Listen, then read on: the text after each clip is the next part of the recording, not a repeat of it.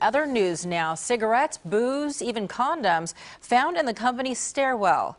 Tonight, KPIX says a San Francisco startup is cracking down on employees caught having a little too much fun on the job.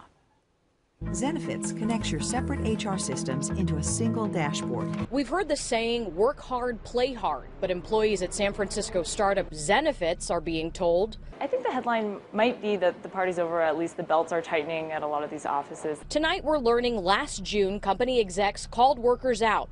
No more sex in the stairwells. The Wall Street Journal reported employees were leaving behind used condoms, cigarettes, and cups of beer. Bloomberg tech writer Ellen Hewitt. For a long time, these companies were trying to build an environment where you could sort of work and play at the same time, and maybe in some cases it got out of hand. Just take a look at these images on social media. It's definitely something that is pretty memorable, and I think people will remember this as one of the images of kind of this tech boom. We got a copy of David Sachs' first email as CEO to employees here at Zenefit headquarters. It said our culture and tone are inappropriate for a highly regulated company. Just last week, Sachs sent out another email telling employees no more drinking at work. Zenefits isn't the only startup buttoning up.